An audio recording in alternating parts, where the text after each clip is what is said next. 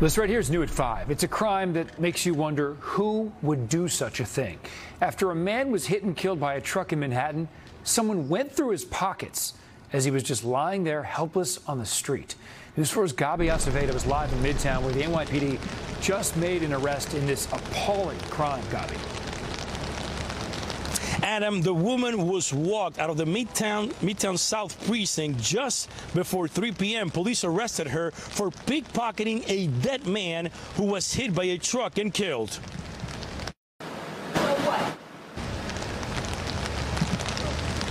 So what? Those were her words. Cell phone video making the rounds on social media. Police say it shows 40-year-old Janice Draper near the truck after he hit a man Thursday morning at the corner of West 44th Street and 8th Avenue. The man died at the scene. You can see the woman approach the victim lying on the ground underneath the truck.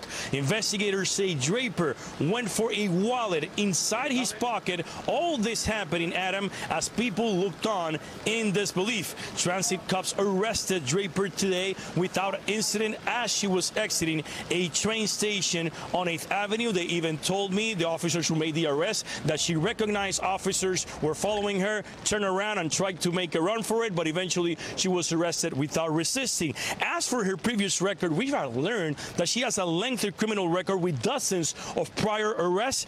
The last one happening 2 days before this incident. Draper will face a judge later today or at some time tomorrow morning. Reporting live from Midtown, Gaby Acevedo, News 4, New York.